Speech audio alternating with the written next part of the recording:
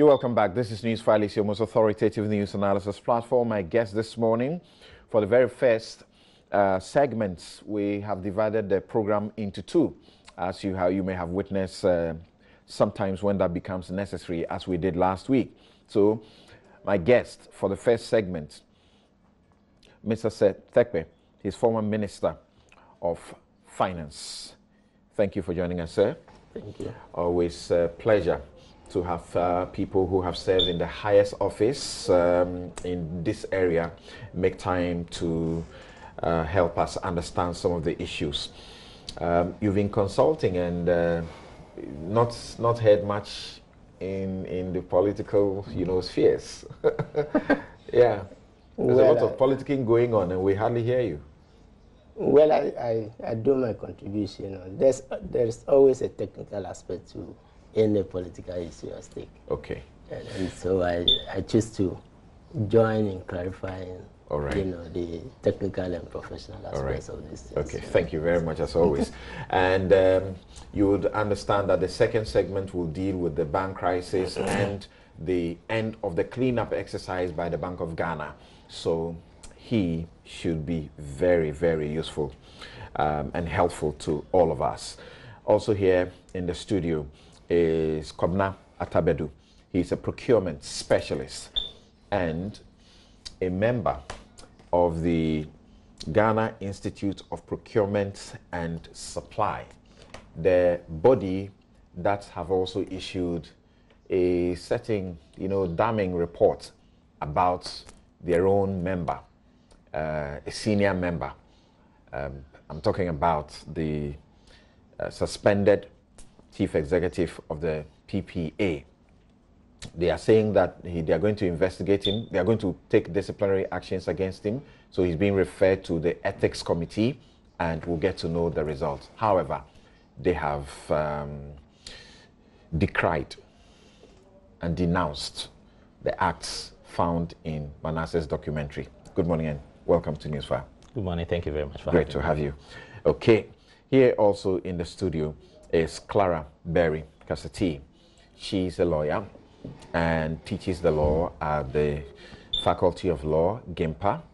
She's also on the board of the CDD.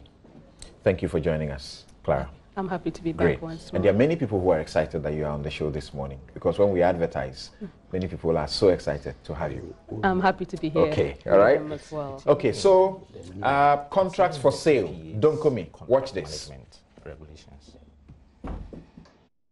A search at the Registrar General's Department shows that Talent Discovery Limited has two shareholders, Ejenim Eje, a majority shareholder of 60% of the shares, and Francis Ahin, who owns the remaining 40% shares. The two are also the directors of the company, which was registered in June 2017. Speaking generally on how to expose people who try to vary their names in order to hide their ownership of companies, the CEO of the PPA, Ejenim Eje, said a number of ways could be used to reveal the true owners. Well, some people have a way, and I have dealt with some in the past. Yeah. They decide to even use, if they are using their names, they decide to use, pair them in a way.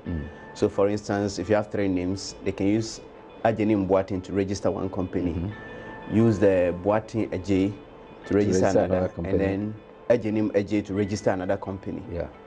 Do you know what some, you see, when people are trying to perpetrate any kind of fraud, I would say that at the time that they have the intention to do that, they are not so smart to look at the other implications. They can change and do this in lottery, they call it what? Permutation. They can do all this permutation, but one thing that gives them out is they have the same address. Or you can locate one particular telephone number running through, and it becomes so clear that yes, they tried to, as it were, navigate and manipulate the system. But there is something that will always, give them out by that kind of trailing, And we have seen it several times. Wow. Sometimes it's not the name, it's telephone number. Sometimes it's not telephone number, it's address, location.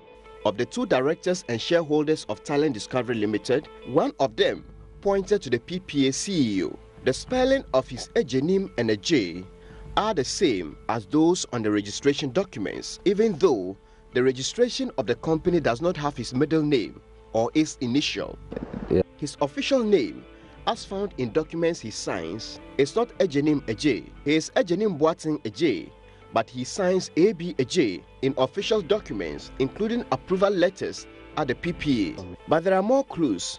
Two of the companies of the TDL group, Frosty Ice Natural Mineral Water and ABM Logistics Ghana Limited, have shareholders and directors, namely Mercy Ej and Ejenim Ej. The tax identification number of the Ejenim Ej in the registration of Talent Discovery Limited is the same tax identification number used by the Ejenim Ej in the company he jointly owns with Mercy Ej. My investigation also revealed that the wife of the PPA CEO is called Mercy Ej, so it is highly probable that the Ejenim Ej of the TDL group is the same Ejenim Boateng Ej of the Public Procurement Authority. The address of Frosty Eyes, a member of the TDL group, is a street in Airport Hills in Accra, and that is where the PPA boss lives. My investigation revealed further clues that suggested that the head of the Public Procurement Authority was the same person who owned the company engaged in selling government contracts.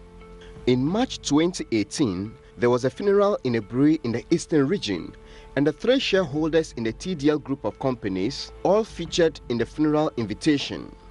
The invitation named ABAJ, CEO of the Public Procurement Authority, as a brother of the deceased. It also named Francis Ahin, CEO of Talent Discovery Limited, and Mrs. Mercy Ej as in-laws of the deceased. Mercy Ej is ABAJ's wife, and Francis Ahin is ABAJ's brother-in-law. With this and other dossier of evidence, I confronted Ejenim Boateng Ej with the inevitable question. So ABAJ, do you know of a company called Talent Discovery Limited? I do. Is it your company? No. So how do you know this company? It's a cousin of mine. Okay. We have information that this company has been brought here a number of times for approval, restricted tendering. Yes. Did it come to your attention? Yes. And what did you do about it? Yes, I did declare at the board meeting. You have evidence to show? Yeah. Today? No, it's there. It's in our minutes. Yes, but I'm saying if we want to find out. Yes, it's in the minutes, so you can always find out. Okay. And what's the name of this, your cousin? I wouldn't disclose it. You can have it if you want it. We have done our checks and it's not your cousin, but your name is on the registration document. It's not my cousin, he's my in-law, my brother-in-law. Your brother-in-law, yeah. And what's his name? I will not disclose his name. Francis Ahin. Yeah. And then you are the majority shareholder and also a director. I'm not a majority shareholder. I'm a director. A director and then 60% shareholding? No. It is 50-50.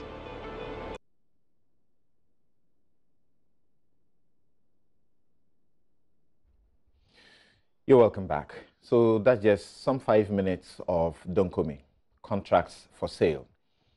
And who is involved? The man at the very top.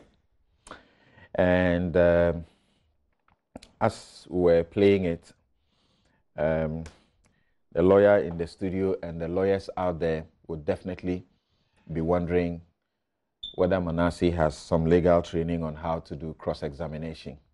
And the manner in which he did it so calmly, many people are surprised about that, and that was a commentary as we're playing it. So Clara, just very brief to start with. You admire the calm demeanor in which he approaches it, but he does it in a way we are taught in law school, that don't ask a question to which you don't know the answer if you are doing cross-examination. So he comes across to you as somebody who has all his answers and he was just seeking affirmation or denial of same. So what else are you excited about? Oh, I apart from the being calm definitely excites me. Also because it came across more like two pals having tea and just chatting. No emotions. Just like a normal chat. And then at the end of the day, all the facts came out.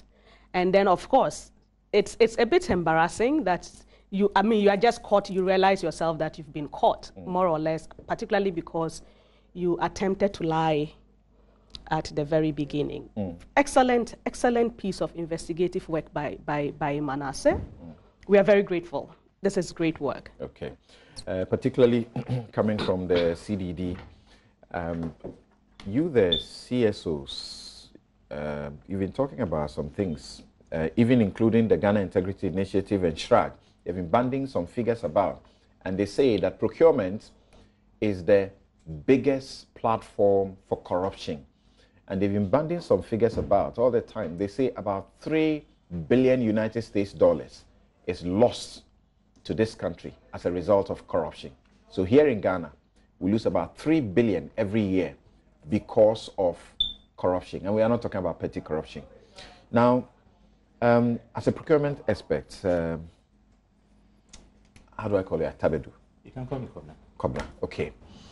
As a procurement expert,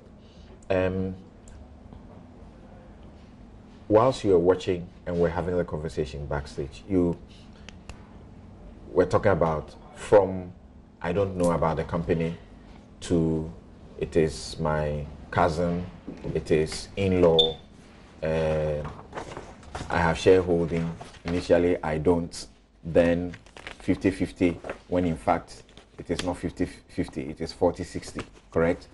And how the name was discovered and connected properly to him. Is this something that is new, or this is only confirming something that is traditional in the procurement system? Okay, thank you. We do what we call pre-qualification, and at the pre-qualification stage, you do a due diligence. So any vendor who expresses interest in doing business with you, you don't just enroll the person. First, you do the desktop assessment, where you are checking, is the company registered? If it's registered, what are the objects? Most importantly, what are the objects?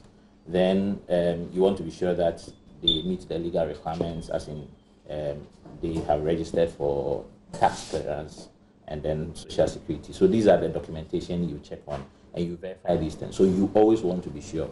More so because you want to be sure that there aren't people even within your organization who are conflicted in this. Because every process, procurement is a process, and it involves a lot of people within the organization. So you always want to be sure that there isn't any conflict of interest issues. So you have to do the due diligence. That is the first step.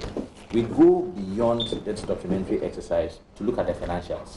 So you want to be sure that the company has capital.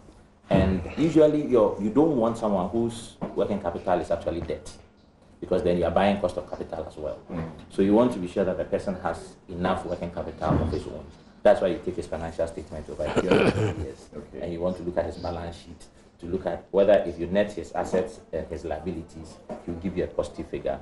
If the positive figure you get is lesser than the contract sum you are going to do, then it means if something goes bad with your contract and you want to hold him to it, his worth is less than the risk you are taking. So you may not want to consider. So all these considerations goes into it. So you, as a procurement person, your strength is not just in running the process. You need a strong financial background. You need a strong legal background as well to do all this. So the question generally, and for a brief comment, is this new in how people try to beat the procurement system or to infiltrate it and unduly win contracts? It's not new. You notice that during their conversation at the initial stages, he explained how people try to beat the system and the fact that you always leave a trail behind. Yeah. It is something that if you have practiced for a while, you would know all the games vendors play in order to get business. Apparently, he didn't know he was talking about himself. It's a bit embarrassing. I mean, for us as a community, whilst I was watching this, I was holding my chin like this, my head was down, and I was saying to myself, everybody always thinks that procurement people are corrupt, and we've been trying to say that we are not. That there are other people who are also interested, and they perpetuate it, but we build the cat. and this has not done us any good. Okay. That is the how rife is it that the procurement process, people try to have, as it were, insider information, try to beat the system? So because normally when you check the SNET, the tax, compliance and stuff, you're also looking for the least evaluated, the lowest, the one who is after they have submitted their bids and we are doing the evaluation. Yes. So you may want for supply of items and you are looking for an amount of say 20,000, and then somebody will come and be able to do 19,000. We don't look at just the least price. Something, yeah. We look at the lowest evaluated bid. Yes. Which considers every other factor, including price. Okay. And we weight them and we score them, and that gives you the lowest evaluated bid. Okay, thank you. We'll come to a bit more detail about those aspects, and you'll understand why, because there's some connection with one particular contract where the price, as you know, the suggestion is that the reason they won it could only be that there was an insider who must have given information to Ejenim's entity to go and quote a particular price, which was just like 1 peso shy of the correct price. Anybody who quoted beyond that has automatically sort of lost. Yes. So, as someone who was in charge of the finance and economy of this country, procurement would have been a major headache, because people are awarding the contracts, but often at the MMDA's level, you may have to do some of or most of the payment for the bigger contracts. So what does this revelation tell you? Well, thank you very much. Well, it tells me that a lot of work, has been done, but we still need to do more in the area of laws and regulations. Also, in areas like code of ethics, by departments and agencies. And let me say that PPA falls directly under the Ministry of Finance anyway. So right. This is, and you would also recall that given the number of issues that were coming up, the PPA Act itself, which had been passed, early 2000s, 2003, it was one of the numerous or many, laws which I was very keen to bring into the, the 20s. From 2014, we went through, so you will see that we, public procurement, the banking acts, all the GRA, internal auditors, all the GRA, and then we passed the comprehensive public financial management, which with hindsight, maybe we would have put an omnibus to cover the whole of the, public sector. It's not late, maybe an amendment to the Public Financial Management Act. And that's not to say that you do not have it in other laws, so Companies Code and others. But I think so long as you have the PFMA, which is the overarching, act, where we have strengthened accountability for spending officers, ministers, down. So what I would say is that this, from every development, there is a need to look at the existing law, regulations. Some of it doesn't have to be in a substantive law. It could be, more in regulations, which is, given the fact that, I don't think I'm wrong here, in our case, regulations are subsidiary legislation. So they have, unlike other countries. So when we put things in regulations, because it's, it has to go through parliament and all that, it has, a better force of law than you do have in other countries where regulations, Okay. But let me also say, with respect to this, that usually the point that was made, contracts are often tiered in order to make room for, say, startups, and others who would then develop. And so the balance sheet it refers to, it's kind of graduated. There are contracts in which startups cannot, bid and these things. The second point I'd like to make is that usually you score the technical and then the financial proposals. And most weight goes to the technical proposals. Okay. And it is the weighted average which ends up, but that is not to say that, these two aspects of the, cannot be manipulated or. Yeah. Okay. Now, Clara, the facts as you watch the documentary, what will be your comments and the responses or reactions that have come from the presidency, from the board of the PPA, from the GIPS, from the coalition of CSOs, which you, the CDD, also belongs to. How should we look at this? How to look at it? I actually do not agree. Every society that progresses always has to take another look at its legal framework. I think that we have to look at our legal framework in other respects, but conflict of interest is not one of them. I say it's not one of them because now we don't have just one law. For example, the Constitution is not the only law. We have different laws. So we have the Constitution, we have acts of Parliament, we have legislative instruments, subsidiary legislation, then we have the common law. The common law is part of the laws of Ghana.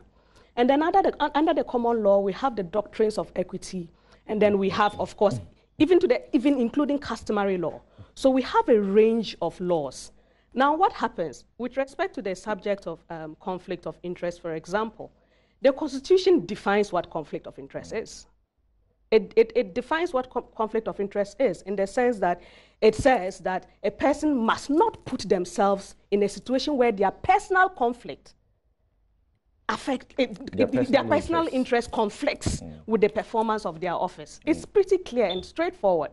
So anytime your personal interest conflicts with the performance of your duties as a public officer, you know you are in a conflict of interest situation.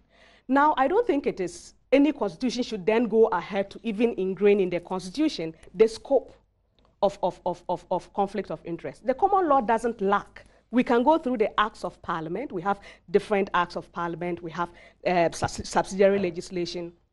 The common law is replete on principles of conflict of interest. So if we are really, I think it is our problem isn't that there is a lack of law. Our problem is that it's just the approach we have adopted, which is that sometimes I always say that sometimes we behave as if laws are prescription manuals or instruction manuals that when you pick, it tells you, like for example, you have a manual that tells you how to assemble a phone. Laws don't work like that.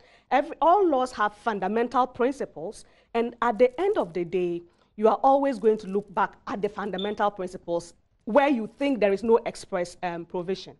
And now come back. Actually, if you go back to look at the PPA Act itself, it has an object.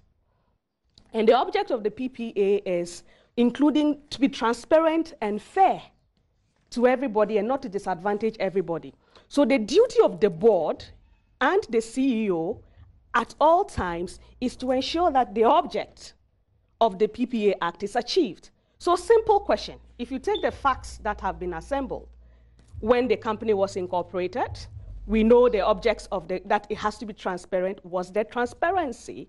Do we achieve the object of the PPA Act when we allow, for example, that if you are the CEO of a public institution, you can set up a company and have a financial interest. Here, the interest is clear.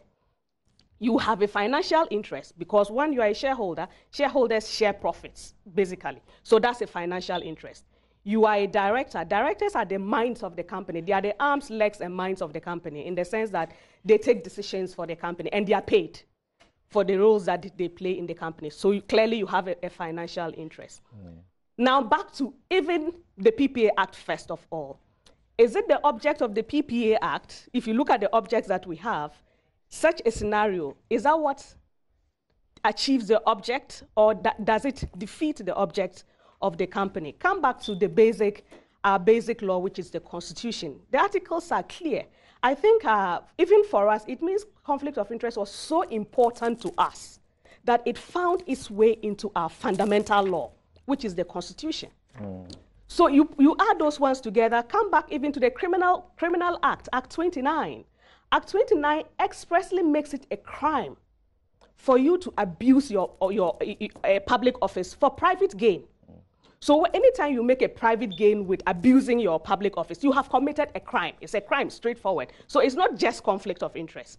There's the issue of crime. So I actually can't understand why we seem to be suggesting as if this is something novel that is not catered for in our law. It is completely catered for in our law. Okay, so the difference is whether we want to look at the whole gamut of our laws and how we apply the laws as a people, or, as we've often done, we want to come back. I say that we seem to think that the solution to our problems is when we have a problem, we just go and pass a law, and then we go away. Nobody is held accountable. I've heard the CDD particularly, and Dr. Kuja Santitu was on Joy yesterday, and it does appear that the major concern of the CDD is that the Ghanaian, particularly public officer, does not appreciate the conflict of law situations or conflict of laws of the country. But what are you talking about exactly? Article 284 says, which is what you quote, that you should not put yourself in a situation where your interest, which is personal, conflicts with your office. Exactly.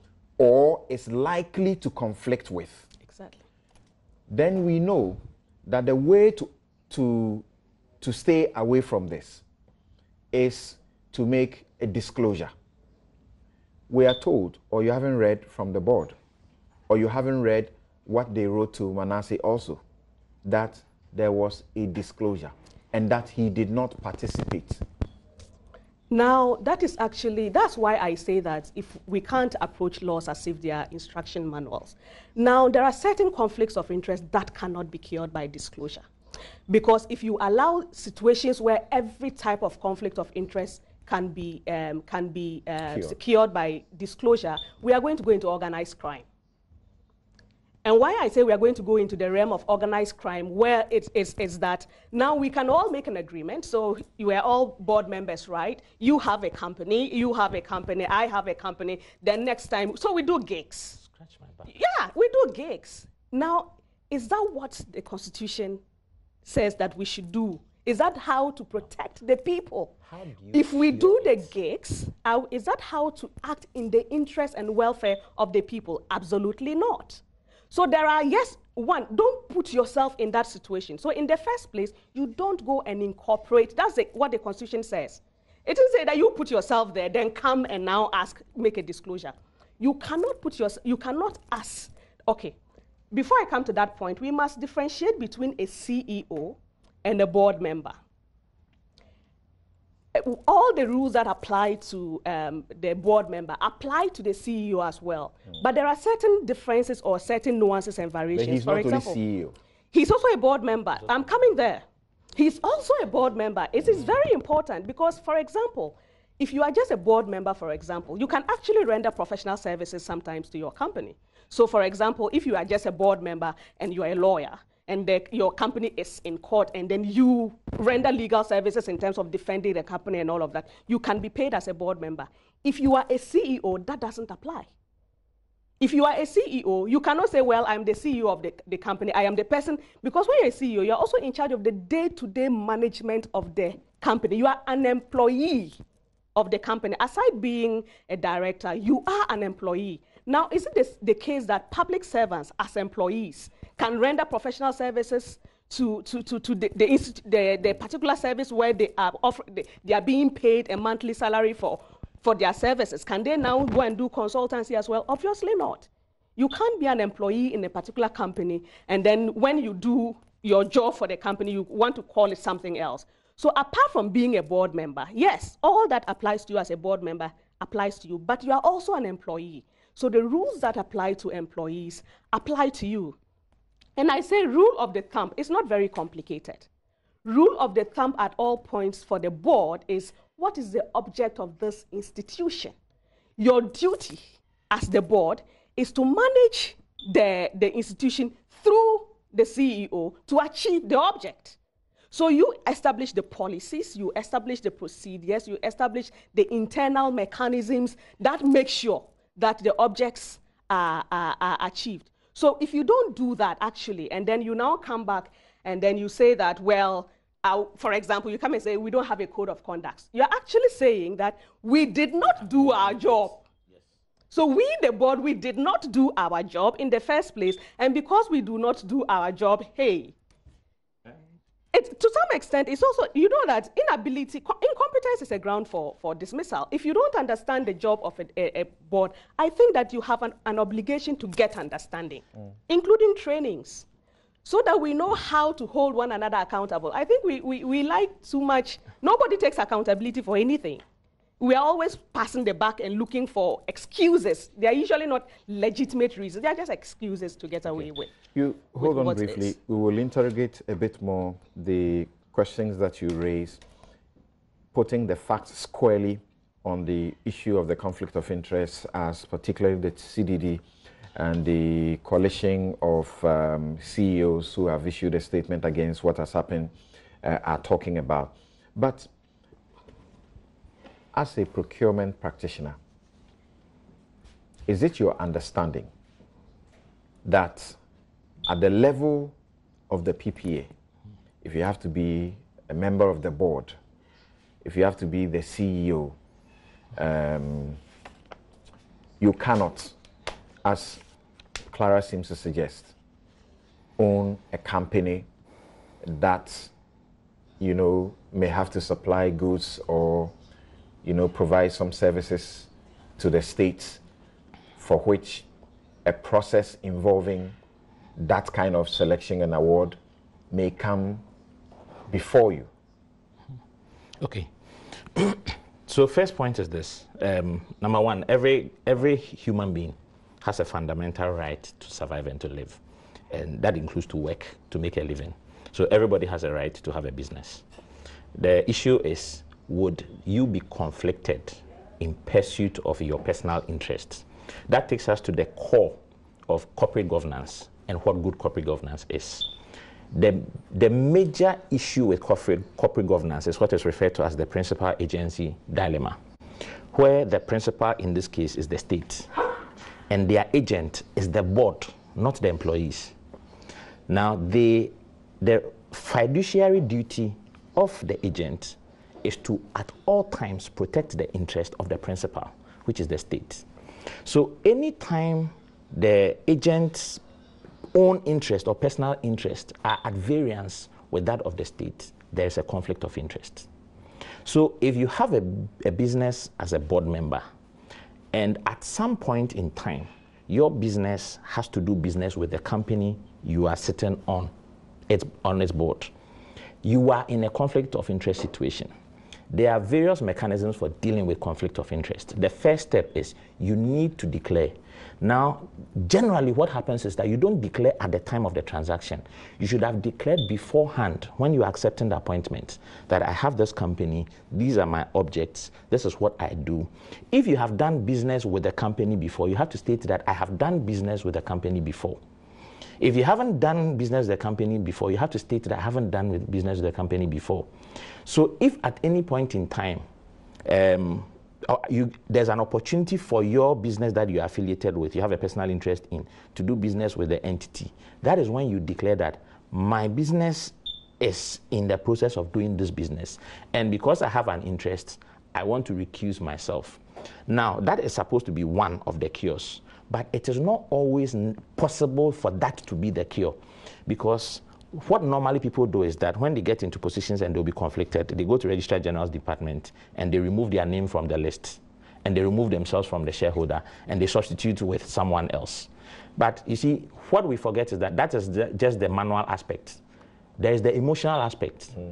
Will the person be emotionally disconnected? It is not possible. So there are some conflicts you can't cure, because emotionally you can't take the person's interest from there. He's only put someone there to be the face, but his interest is still there. So it is difficult to cure these things. So we come to this specific situation. Yes. The board cannot absorb itself, and I've seen the statement they've written, which tells me that they don't even understand what their role is. Because one, what have they said for which you are making on the basis? So I think, so I've read two statements they've issued. And the second one is trying to expand the first statement they issued. And the bottom line is that they are saying that, they are trying to say that it is not our responsibility. Your responsibility is to direct the officers. So in terms of interest, it starts from stakeholder, it comes to the agent, or the principal, it comes to the agent, and it comes to the officers. The officers are the people who are doing the day-to-day work. You are supposed to provide them. So if you don't have a code of conduct, it is your responsibility to have given them a code of conduct. Interestingly, when you go to the manuals, the regulations, when you take the contract administration manual, there is a provision in it for conflict of interest, which covers contractors and all that. So it is not as if they are not aware that this must be present. So why is it that it doesn't cover them? And again, if you sit on a board and a board member and a CEO, so a director or an agent and an officer discloses his interests, but the interest comes to you 14 times, do you not see something wrong with this? Comes to you 14 times and you win all. And we are losing even now. I'm asking him a question. He knows the facts, so I'm asking him, do you win all? You don't need to win all. Okay. The fact that you have placed yourself in a position of conflict. I'm asking because we need to be fair to the facts. 14 times, successful 6. 9 not successful, 2 pending. Okay, so when it comes to conflict of interest as well, there's another dimension which has to do with insider trading. Okay. Now, insider trading basically is because you have privileged information, you can influence decisions to your personal advantage. So here is how the process runs. An entity needs approval from PPA. The letter goes from the entity to PPA, addressed specifically to the head. So nobody will see the content until the head has opened it, unless, of course, his PA opens his letters for him. Now, he sees it, and he will now, from what I understand the systems work there, he will direct a technical team or a due diligence team to do the technical or professional work and make a recommendation. He takes that recommendation and he goes to the board and he goes to get them to either approve or reject. When the request is coming, the information that comes includes the names of the companies and it includes the budget also that is available. So it means that at the time he's receiving the request, the budget is known to him. Before this, annually, every entity prepares a procurement plan and they will itemize all the activities.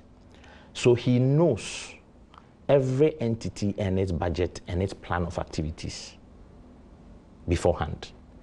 So if a person, and I'm trying as much as possible to deal with the principle, not with the person. So if the person sitting in the conflicted position has privileged information like this, first it tells him that these entities are where the biggest budgets are. These are the specific projects that are coming up. You can prepare yourself and attack. That is the first step. So it goes to him, it goes to the board approves. The contractor now goes to tender. Okay. At that point in time, if he has an interest, whether legal or emotional, that information can get to the vendor. And because he has privileged information on the scope and the budget, he can tailor his proposal to suit exactly what is needed. That will be a disadvantage to the others. Okay. That is unfair. Okay. So that defeats the object of the act. Okay. Now, you speak about what gets to the board and the board gives approval. Can we delineate specifically what gets to the board? Restricted tendering, and this is what is involved here. The access. A procurement entity may, for reasons of economy and efficiency. Number one, which one is the procurement entity? Is it PPA? No. Thank you. The buying entity. Thank you. A procurement entity may, for reasons of economy and efficiency and subject to the approval of the board, engage in procurement by means of restricted tendering. I'm asking, what does the board of the PPA approve? Do they approve a contract? Do they approve a contract? They don't approve a contract because there's no Do contract they at that approve stage. a bid? They don't approve a bid at that stage. Thank you. So the law says, by means of restricted tendering, A, if by reason of the highly complex and specialized nature, goods, works, or services are available only from a limited number of suppliers or contractors. B, if the time and cost required to examine and evaluate a large number of tenders is disproportionate to the value of goods, works, or services to be procured.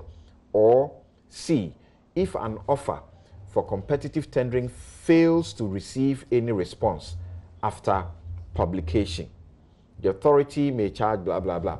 So what are they approving at the procurement entity, procurement board that we are talking about now, the PPA? What do they approve?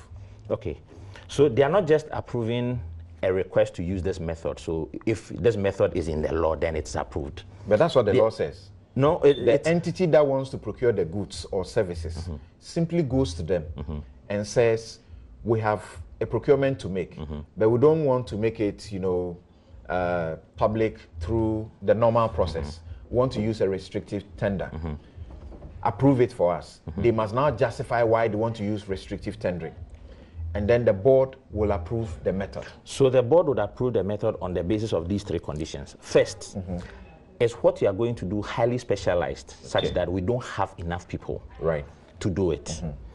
If it is not highly specialized, then it can be rejected. Two, if you look at the time it would take to run the tender process versus the value of the transaction. So if it's, let's say the value is 5,000 cedis, and we have to spend, let's say, 6,000 cedis to run a process, then it doesn't make sense. So we would shortlist, we cut short the process by using this. In this case, does it apply? No. Or if you have run a competitive process and you didn't get good responses, then it allows you to now zone in the market and find people who you think can pre-qualify them. That's the first step. And then you can refer. When it goes to them, because you are supposed to have pre-qualified them, they would also have, the due diligence team will have to do the same pre-qualification to ensure that, yes, indeed, these people have capacity to deliver this before they would say, you can go ahead. So you need to meet this. If it doesn't fall under any of these, then the default is competitive tendering. So the board is supposed to reject. So the board is not just looking at, is it a method that is in the act? It is. Let's go. Am I right to ask at this point that what the procurement PPA is approving it's not the bid, it's not a contract? No. At that point, what they are approving, there have not been bids even at that point. So am I right to ask that they are just giving you the opportunity to go away from the default position? Exactly. That's all. So am I right to ask that? Because when you are going for the default position, the law says you follow the rules. Who should follow the rules? PPA? And the entity. No, not PPA. And the PPA entity is obliged to the go one by by the rules. That's what the law says. They must follow part 5, which is the processes that involve. Yeah. It is not PPA. Yes, that one I agree. It is the one who is seeking approval to use the method of restricted tendering. So if there are no bids at this point, are we really fair to the facts by suggesting what we are suggesting on the board and the PPA? If you read the responsibilities of the board, they have a number of them, including providing technical assistance. So where the entity itself is caught in the position where they lack capacity, the reference point is the PPA. So their job is not just to sit there and check the boxes. If you don't mind, because you want to chip in on this one, you can start from that point for me. We are looking for, beyond the Mr. Ejenim Boating, beyond him, Ejenim Boating Eje, I must add that, beyond him facing the processes that have now being unfolding, calling on the board also to take either to be dissolved or to take some sanctions and be investigated and all. Is it rather the entity tender which, when they get the approval, go to now invite the bids, evaluate the bids, and determine who is qualified? That we must be looking at, or the PPA board? Well, with the knowledge I have of this, I would be surprised if the committee set up by His Excellency does not go to the entity level. The reason being the award of the contracts starts with the entities, and a number of entities, from what I read in the media, were involved. So you would have to find out how come, PPA, likely connection to to the ministries, a number of agencies, that seem to, churn out, and it may therefore go to the point it made some internal, arrangements. So I hear you say that the Office of the Special Prosecutor or whoever wants to investigate anything, the real place to go is those who received the tenders, evaluated the tenders, and gave the award, and not the PPA and its board? Well, I'm speaking from a professional perspective, like an auditor, as an accountant. If I'm given a job to do, I don't just look at, I follow the trail. The source. The source. And I think that if it will be, as I said, I'll be, very much surprised, if, the link does not go there to find out what, because you want to cure. I believe the work of the committee, the work of the prosecutor, CHRAJ, and others, and from being familiar with the work which CHRAJ and others have done in the past, they will definitely look, because they are looking at process. Let's not forget, the process begins, and so if there's been an abuse of process, it is starting, at the entity level. So most likely to be covered. But back to the board, which is where I wanted to. I think we all agree that what you read is the exception. The default position is competition, open, for a number of people to bid on a contract. And that, I believe, professionally raises a higher level of standard, even when it gets, to the board. So I believe that what some of the entities are saying is for the board to be held to a higher level of standard. I don't know if that means instant dismissal or whatever, but the fact that it seems to, from again what I've read, it seems to affect, restrictive, tendering, sole sourcing. And remember, in the public discourse, political economy, public financial management, protection of public funds. The most commentary is on sole sourcing. The most commentary is on restrictive tendering. Right.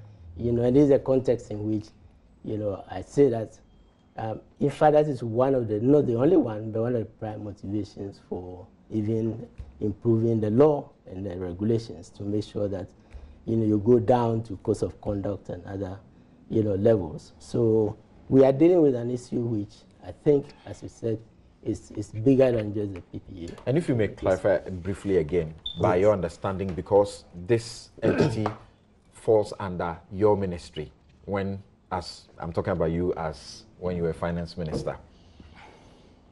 Earlier, I was telling Kobna that I have sat on an entity tender at the University of Education, Winneba, and just as their lawyer, but I don't claim to understand it as much as they do as professionals. Absolutely, yes. So what's your understanding? What is the role of the PPA and its board? When do they come in? Well, the PPA has, it's in there. It's in there. It's in there. Right. Yes, Well laid out. It's well laid out. This was under monitoring and supervision compliance. Its functions, as in many laws, are spelled out. As a colleague said, object of the authority. Object of the authority is to harmonize the process of public procurements in public service to secure judicious, economic, and efficient use of state resources in public procurement and ensure the general broad functions. This is a broad, but then it goes in detail to the functions. And you can see it's a very long one. And normally at this point, there's a technical input, right? We can say it has broad oversight, right? Protection of the public purse, and it has some oversight over the So when you entities go and before what the they PPA, do. when you go before the PPA, you go as a ministry, a department, or an agency, Yes. where you have what is called the tender entity, okay, or entity tender, The entity, yes. entity tender committee. You go and say, I want to buy this cup, but I want to use a restrictive tender process. Give me approval to use that process, correct? Yes. At that time, nobody has sent in a bid. There would be a list of companies because these are the ones you feel can give you what you want. For the sake of our Yes. audience, can I run you through the process? Yes, do. Yes. Do. Okay. Yeah. So what happens is that, let's use the roads ministry. There is the need to build a road for Chamba. Somebody will make a requisition. The requisition, there must be a budget for that requisition to be approved. Then it will go to the procurement unit. They Which is would now work the with PFM, sorry. they would PFM work is the budgeting aspect. Yes, they will work with the engineers to design the road and build the quantities. Then procurement will have to do the tender. At that point, they will decide, should it be competitive? Because that is the default. Yeah. For whatever reason, if we decide that maybe for expediency, emergency, whatever, we don't want to go competitive, so we want to use restricted tender, the act says that go and get approval. Now, when you are requesting for approval, you need to tell the PPA that for these reasons, I can't do competitive tendering, so I want to use restricted tendering. And I want to use these people. And I have pre-qualified these people. So at the entity level, if they had done their pre-qualification, and pre-qualification is not just to say that, give me your company registration document and that is it. If you do due diligence, you go to Registrar General and you find out who are the shareholders and all that goes into it. Okay. You can now lift and see who is this individual whose name So is that here. let's tie in the fact. In a situation where the Ejenim Boating's company is getting Ejenim Boating AJ's company, there are too Just many call Ejenim me. Boatings around, is getting a road contract. One of the first things, because it is restricted tendering, to look for is question of expertise. Yes. This company is formed in 2017 Yes. with no track record Yes. of having built a road. So at the entity level where they did the pre-qualification, they would have to have disqualified it. Is that Yes, correct? of course. Because part of the processes which are also listed in the Act is that they must demonstrate that they have equipment. They have engineers, key personnel. So you have to state who your key personnel are. They can go further to take their certificates, confirm that they are indeed qualified. Okay. So there's a detailed So if the process was process, influenced or compromised, it should have been caught at the entity level. Entity level. Yes. That's where it would have happened. That is where it Okay. should have been stopped. But if, assuming the entity didn't have capacity to do all this, so they presented to the authority has a due diligence team. The name is due diligence team. Right. They are supposed to do due diligence. So they should have found this out. Okay. And if they had found this out, it should have been in their report. And the due diligence team is his team. It's his team. He set it up. That reports to him. Okay. He's not required by law to set it up, but he set it up. Yes. Okay. So now he sets so this is up. it clear to you that the Santa Maria project, the Works and Housing Ministry, earmarked 2 million for that project? His company won the bid with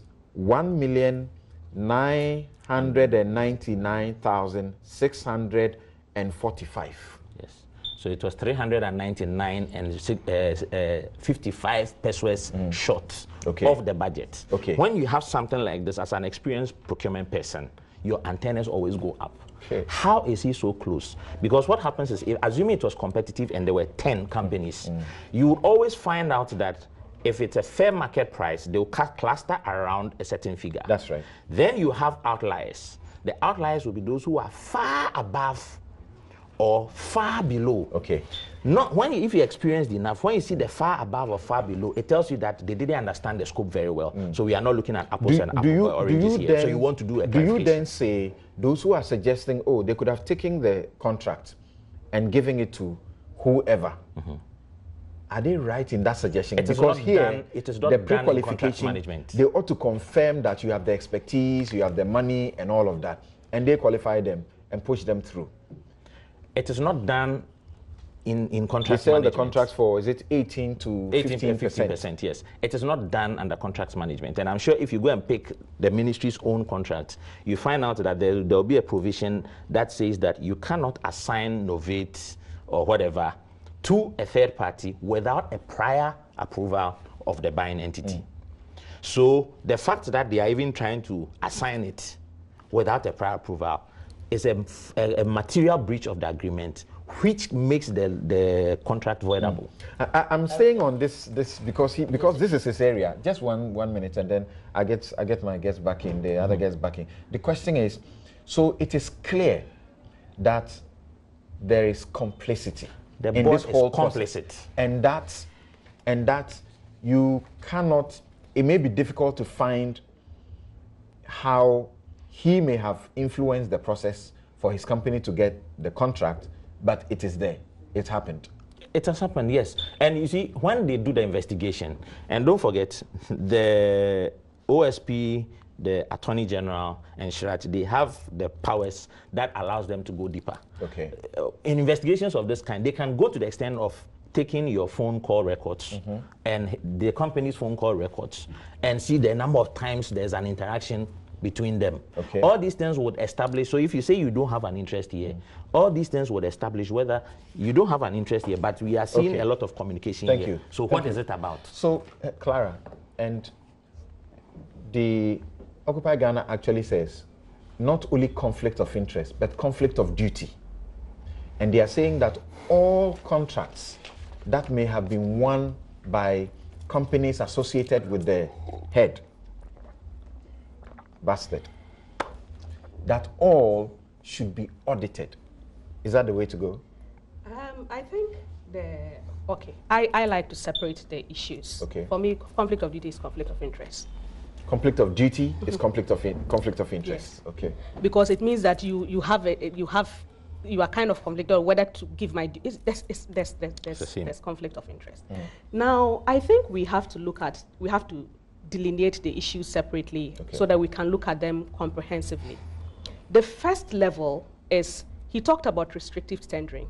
If we are going into for example, they would have first come to PPA to ask that we want to do restrictive tendering. Should we do it? Kobna, is that correct? Correct. Yes. And then PPA will say, yes, do it.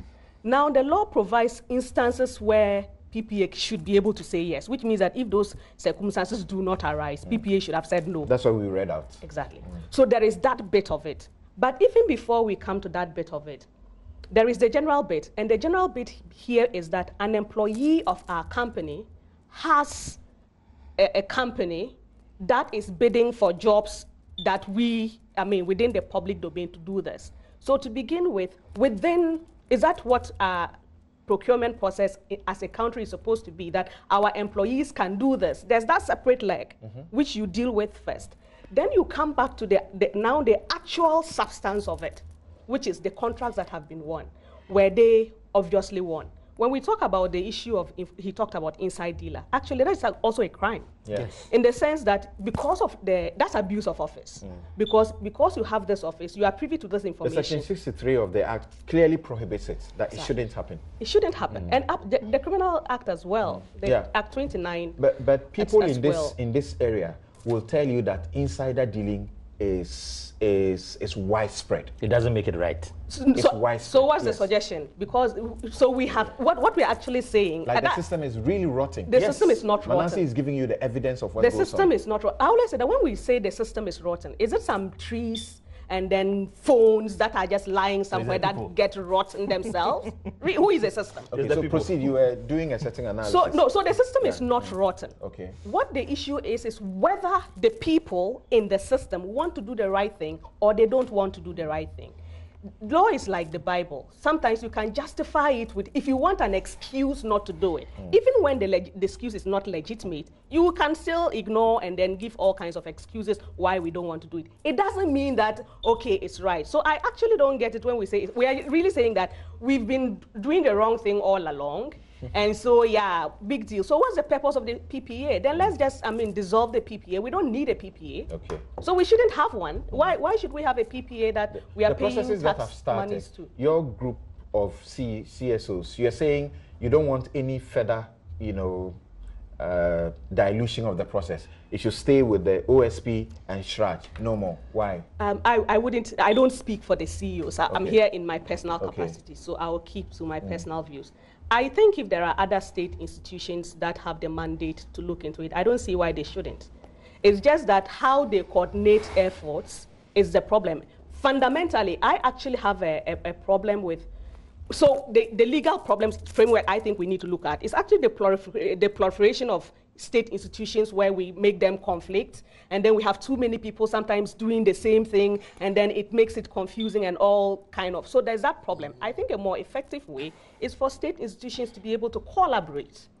State institutions are able to should be able to collaborate because they all have one client, the people of Ghana. Okay. So if we are all interested in protecting the people of Ghana, I don't see why we cannot collaborate. So yes, in this situation, I don't think it would be good and prudent for each state institution to be individually looking at this, but there's nothing wrong with all the state institutions collaborating. So for example, IOCO has expertise in ABCD.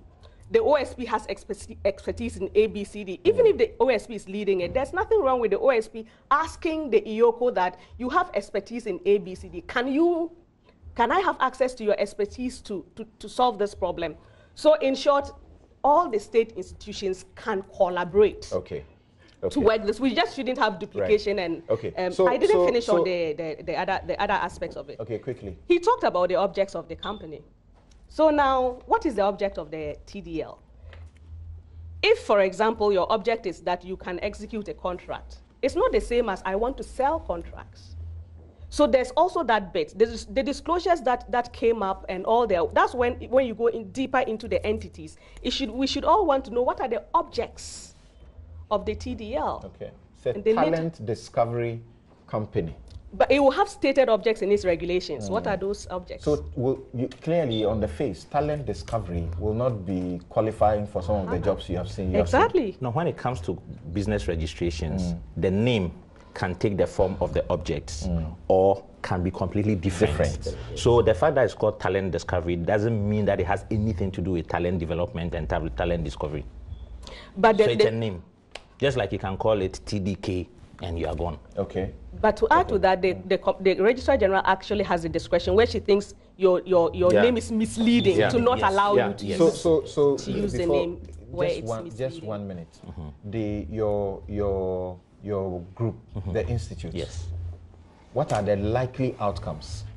Okay.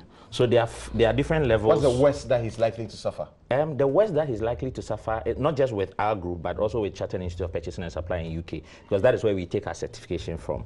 And we have a code of conduct on both levels. Right. So at the SIPS level, our code of conduct says here that as a member, I will maintain the highest standards of integrity in all business relationships by rejecting any business practice which might reasonably be deemed improper, by never using my authority or position for my own personal gain, by ensuring that the information I give in the course of my work is accurate and not misleading, by striving for... What's the worst he's likely to suffer? So the worst he's likely to suffer is that the institute could revoke his certification. And the sad thing for us is that he's a fellow. He is one of the few people who chartered in Ghana. Okay. In fact, he chartered in the early 1980s when the profession wasn't even known. Okay, thank you. So what should happen, Mr. Tepe? What should happen? Well, I wanted to get what should happen? I wanted to get to this point earlier on because he's also a professional. And in the hierarchy of doing things, the legal, which is all professional bodies, I believe without exception, have, even ethics committees, and the rest. And, that was the point I was going to be, but I think he's covered it, adequately. Let me also just, state that we are talking about a specific issue. But there are instances also where you could give pricing guidelines.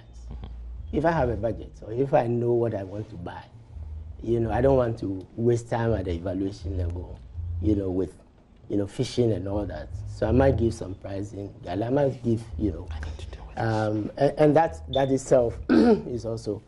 On the issue of disclosure, again, let me also say that we are dealing here with procurement entities, and but we have instances, you would agree with me, where, say, an MP who has a practice, accounting, legal, often gets the permission of the speaker, right? Or a minister gets the permission of, say, the president, chief of staff to practice.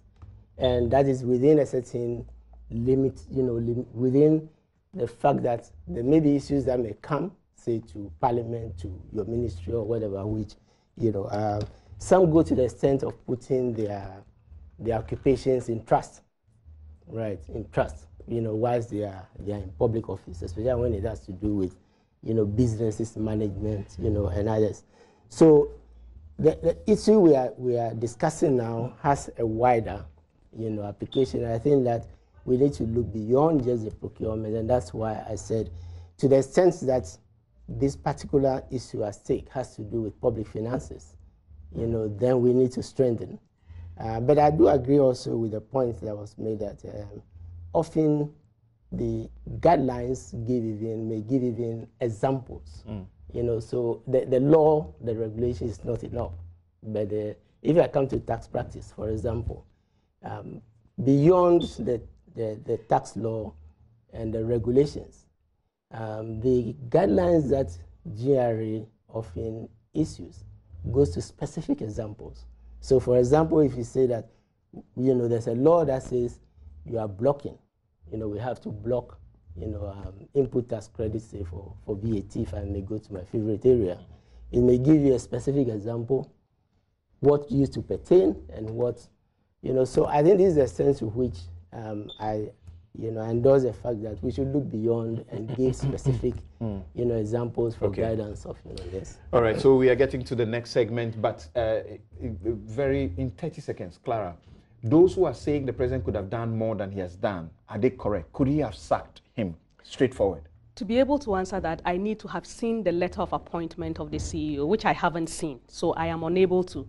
The only request I would make is that I think the contents of the appointment letters of CEOs should be public documents. The power to appoint by the president includes the power to disappoint. Yes, but so what's the big deal? Under the PPA Act, what it says is that when you are going to he's terminated in accordance with his letter of appointment, which then means that how you appoint, you dismiss him, has to be contained, is what is contained in... Dismissal? Yes. Not exactly termination. Dismissal is termination. Yes, but dismissal for wrongdoing must go through a process? It depends. It really depends. What is the purpose of the constitutional provision that you can only dismiss those people or take actions against them with just cause? We have, so there must be a reason. Yes. Is there a reason the president should have just gone ahead to say, get out the constitution? There is a reason, no. But there is a reason. But sometimes, with respect to the procedure for dismissal, it depends. Okay. So I haven't seen his letter of appointment. And the Act says that how you terminate him or the grounds, how you terminate him is determined by his letter of appointment. Okay. So yes, I can see that. Now the suspension, yes, you may also want to now go through the normal process, which is that you have a committee you give him opportunity to be heard, you invite him, and then you put the facts before him. There is that. There's the chief of staff could have used an HR process. Right to him. There's summary dismissal and there's... Make sure he responds. And after that, if you are not satisfied, terminate him. Okay. There's always summary dismissal. That's the last point you said you wanted to make. So 15 seconds, let's go. As a way forward, one, if you look at the fact that the manager said that there are people that they pay. This is a key point you said you wanted to make. You must make. They need to go and deal with that aspect because it involves bribery and corruption. Then the next thing is going forward, we need two things to be done. First, we need procurement practice to be regulated. We need, just like Institute of Chartered Accountants and Institute of Architects, we need a regime to regulate it. Okay. And that we can hold Thank you very much. And we take a break. When we return, we'll deal with the matters involving the bank, the financial institutions, men's gold, and the cleanup having come to an end. What's next?